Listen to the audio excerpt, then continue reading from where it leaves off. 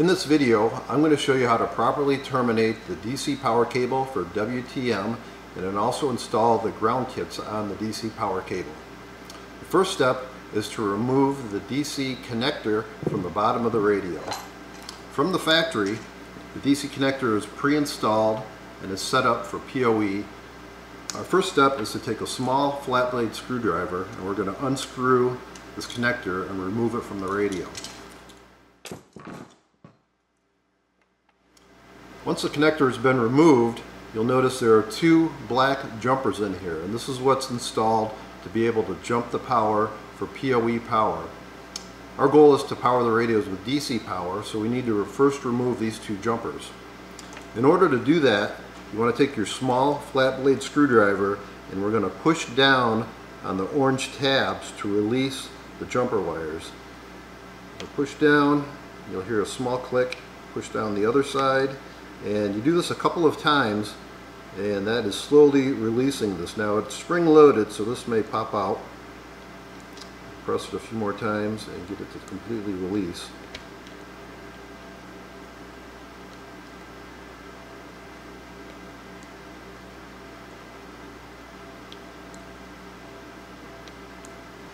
Okay, the next step is to install the green connector on the end of our DC wire. Before we start, we're going to take our weatherproof gland and we're going to slide this over the cable and push this down out of the way. That'll be important to bring that back before we put on the ground strap.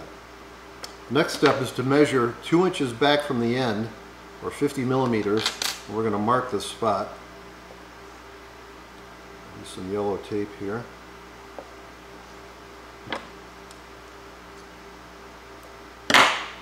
In this first section, we're going to remove the outer jacket.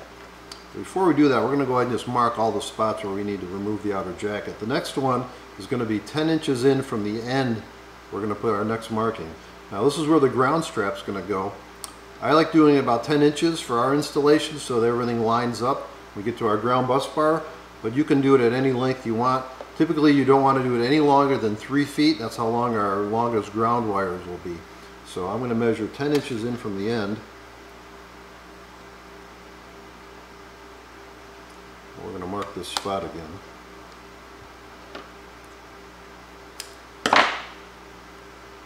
From here, we're going to measure 2 more inches or 50 more millimeters between our tape. And we'll mark this spot. This is where our ground wire is going to connect into. Okay, the next step is to remove the outer jacket from the first 2 inches of the wire. So what we'll do is we'll take our wire cutters and we're going to gently score the outer jacket.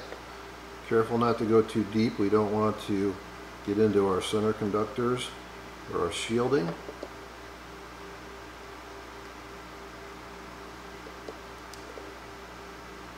So you score it and then you bend it slightly and you'll be able to see that inner braid get exposed. Make sure that the outer jacket is completely clear and free all the way around, and once we've done that, now we're going to make one long cut along the center, and that will make it easier to remove this outer jacket. Okay, so our outer jacket is peeled away. We want to remove this outer braided shield.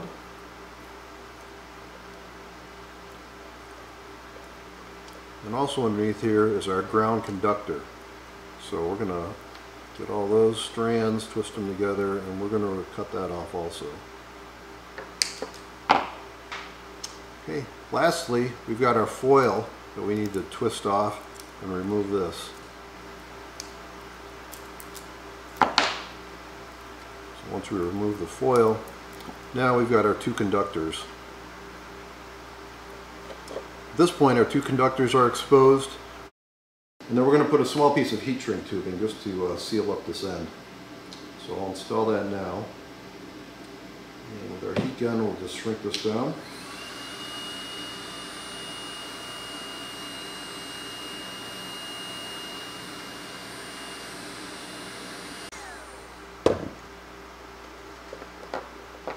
Okay, now we've got that shrunk down. We need to remove exactly 1 centimeter of insulation off the end of our conductors. So I'll measure that again. 1 centimeter. Take our wire strippers.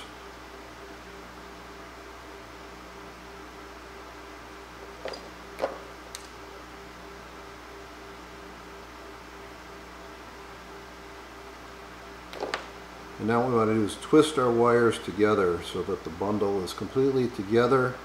There are no loose strands sticking out. We want them to be tightly twisted together all the way to the end.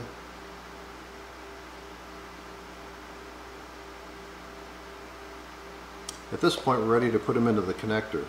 Now if we look at our connector and we look at our wiring diagram, we're going to make sure we insert our wires into the correct holes. So in order to do this, we're going to insert both wires at the same time, and we're not going to press on these orange tabs. The way that these connectors work is you can push the wire in and it will lock in place.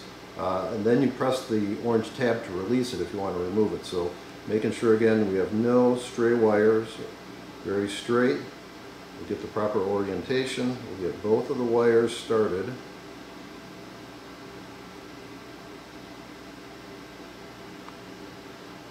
And once they're in the hole, we're going to gently push forward and you'll feel them go into the connector and right up to the insulation. So there should be no exposed wires. And now that is actually securely put onto the connector. Next step is to hook up our ground. What we want to do is take our weatherproof gland and slide that forward. This is an important step. This needs to be forward of where the ground is going to go in. So where we had marked the two yellow pieces of tape, again we're going to score all the way around the outside on both sides of this and remove the centerpiece. So again, very carefully with our wire cutters, we're cutting that outer jacket but not going too deep. Okay, once we can see the braided shield all the way around on both ends of the cable, we're going to make it again a long slice down the middle, and that'll remove the outer jacket.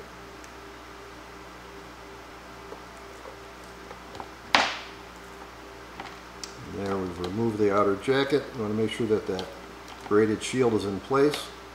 The next step is to take our ground strap and we're going to put that over the cable. Now we'll take our ground strap and we'll take off the two brass nuts and brass lock washers, and we're going to install this onto the ground strap.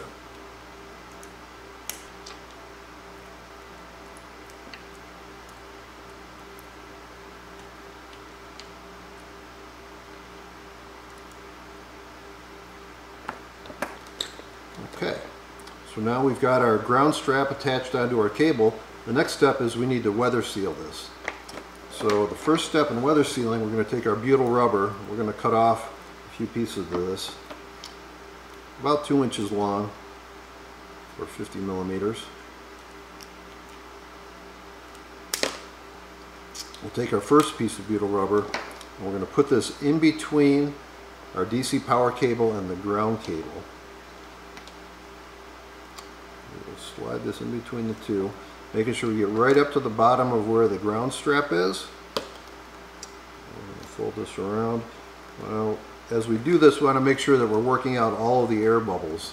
We're going to form this around the cable. The next step is to take another piece and we're going to go on the top side of the ground cable. There's no air bubbles. Now we'll just cover the rest of this with butyl.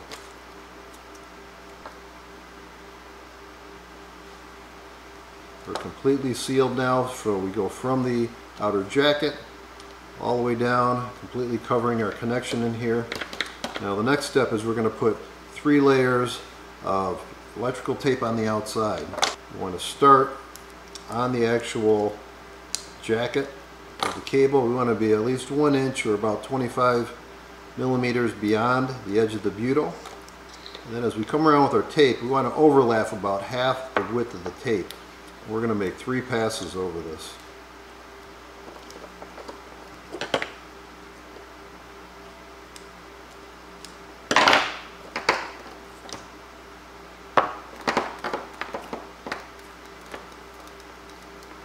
Okay, so now we've put the green connector on the end of the DC wire. We've heat shrink this to seal it up at the end. We have our weatherproof boot stuck on the bottom, and then we've got our ground strap connected in to our cable system. Next step is to install this on the radio, so we're going to do that next. Okay, I've now taken it, I've installed our ground wire onto the bus bar. The next step is to take the DC power connector and insert it into the bottom of the radio.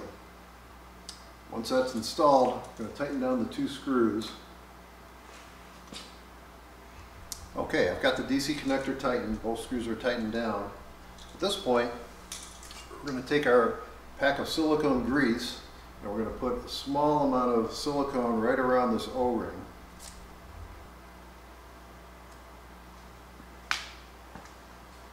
Once we've got the silicone on, we'll bring up our weatherproof fitting and make sure it's straight, and we'll screw this in the bottom of the radio. Next, we're going to bring up the bottom piece, and it's got a compression fitting which will weather tight the cable. Once that's secured, we're going to take our zip tie and put it through the slot to hold the cable in place. And that completes the installation of the DC power connector, the ground strap onto our bus bar, and now we're ready to power up the WTM radios.